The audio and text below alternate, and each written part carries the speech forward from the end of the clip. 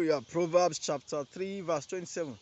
Do not withhold good from whom to whom it is due, when it is in your power to help. Hallelujah. Now the Bible talks about do not withhold good from whom to whom it is due when it's your power to help. So it's not because, oh, he's my brother, he's not my brother, oh, we are attending the same church, or we are both Christians. It doesn't matter.